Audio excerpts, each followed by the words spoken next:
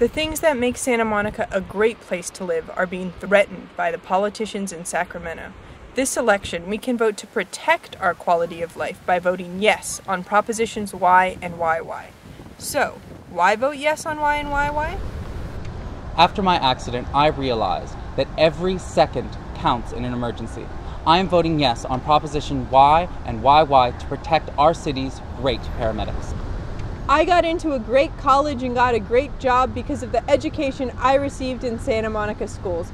I'm voting yes on Propositions Y and YY so that every child has the opportunities I did. I hope to raise a family one day in Santa Monica.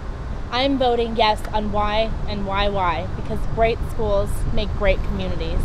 Proposition Y and YY will prevent cuts in Santa Monica's environmental cleanup programs. I'm voting yes on Proposition Y and YY to protect our air and water quality. It is up to us to protect our future. Please, remember, vote yes on Y and YY on Tuesday, November 2nd. Vote Tuesday, November 2nd.